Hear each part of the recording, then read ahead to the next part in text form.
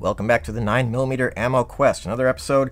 Today's candidate is Federal Guard Dog. Now I'm doing a separate test on Guard Dog for wall penetration, but in this particular test we're going to do a full evaluation of how this performs from the pocket pistol, 3-inch barrel 9mm. And Guard Dog is different from everything else because it's not a hollow point. I've been testing hollow points, but Guard Dog is what they call an expanding full metal jacket. It's a flat nose bullet. Its profile is that of an FMJ. There is no hollow point cavity.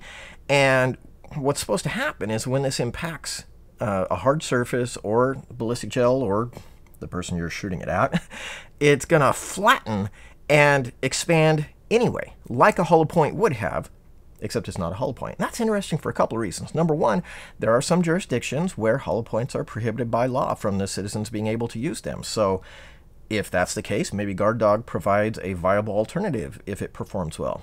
And the second thing is they claim that this design is specifically engineered to limit over-penetration through walls.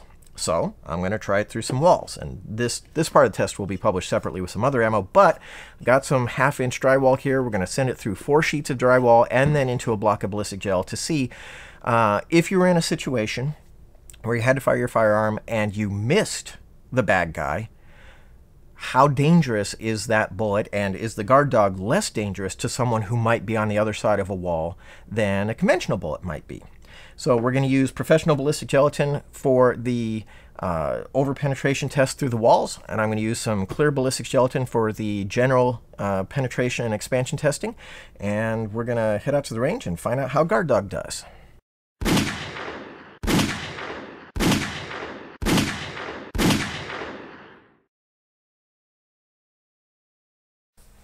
The results from the Guard Dog, pretty interesting. 3 of them stopped at 12¼ inches, which is excellently consistent.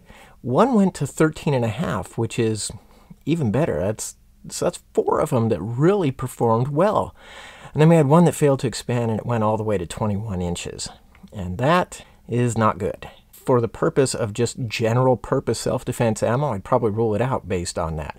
But for purposes of defending yourself in your home, because this is a unique, different style of bullet, I'm going to say, yeah, 4 out of 5 did okay, and let's keep looking at it.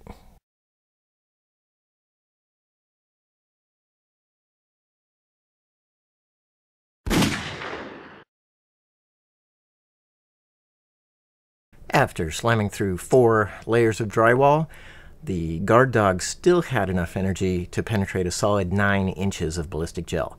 That's not what we're looking for in ideal self-defense, but 9 inches is still plenty enough to be fatal if it hits someone in the right place. So definitely Guard Dog is still very dangerous, even after passing through 2 complete walls. 9mm Guard Dogs. The expanded Guard Dogs, the ones that did expand, look great. They expanded to a big size. I mean, that's no FMJ. I mean, that is as big as an expanded hollow point should be. We had 1 that just failed to expand at all. It shows a very little bit of polymer coming out, so it's like it thought about it, but it just didn't get the job done, and that's disappointing. The rest of them, this is the one from the drywall, and it looks just like all the others. So pretty decent, not too shabby. One thing I want to point out though, there is no sharp edge on this. These are just the smoothest bullets.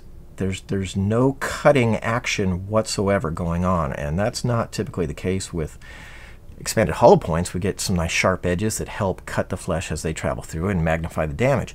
FMJs normally do kind of lousy damage because they're very smooth and the flesh can just slip around them. So I don't know how effective a cutter and how much damage will actually be done. But that said, bigger bullet is better than smaller bullet. I'd much rather have this than this. So the Guard Dogs as FMJs, they are great FMJs. I just don't know that I think that this is quite on par with a conventional hollow point as far as once they did expand. All right, wrap up on the Guard Dog 9mm. Mixed, but overall pretty good. Let's keep this in context. Would I recommend this over a conventional hollow point, like one of the better hollow points that I've tested already? No, I wouldn't. But if you live in a jurisdiction where you're not allowed to use hollow points, and you've typically been using FMJs, these are a fantastic alternative to that. They expand like a hollow point would. They're not quite as sharp. They're not going to cut quite like a hollow point would, but your alternative is an FMJ. So these are much better than that. And yes, I did have one that over-penetrated and failed to expand. I don't really understand how that could happen, because it's not like it could plug up or anything. It should have just flattened and expanded, but it didn't. Given that, even then, it wasn't horrific over-penetration. You know, I've had some 9mm go over 32 inches. This went to about 21, so it was bad, but it wasn't horrible. But still, let's keep it in context. If we were comparing it against an FMJ, it would have been the same size, and it penetrated less than an FMJ would have. So for a general defensive bullet for use where you can't use a hollow point, I think it did pretty well. It's not perfect, but it's way better than FMJ. But then this thing about the walls, that I have a problem with, because it's marketed that it's going to minimize over-penetration through walls. And you know, I'm sure compared to an FMJ it does, but I didn't see how it could do any better than a regular hollow point would. It blasts right through walls. I had it go through 4 layers of drywall, and then it still penetrated around 9 inches, which, while not the 12-inch minimum that I'm looking for overall penetration, still 9 inches is enough to be deadly if it hit in the right spot. So if you're looking for ammo where your concern is that I may miss, I'm going to use it in a house or an apartment or a condominium or something like that, and I might miss the bad guy, and I want bullets that will not pose a danger to someone on the other side of a wall, this isn't it. This is going to be potentially lethal, even through 2 walls. Well, just like any other bullet would be. I mean, an FMJ or a hollow point, you're going to have the same situation. So really, my advice is that if you're that worried about, you know, missed shots and hitting innocents on the other side of walls, a firearm may not be the right defensive weapon for you. You may be better off using something like a baseball bat, and pepper spray, tase. I don't know, but a firearm, bullets go through walls, even when they're guard dogs. And so they will pose a potential hazard to someone on the other side of the wall. So overall, I think it's a decent choice for those who can't use hollow points. For anyone else, I think hollow points would be better.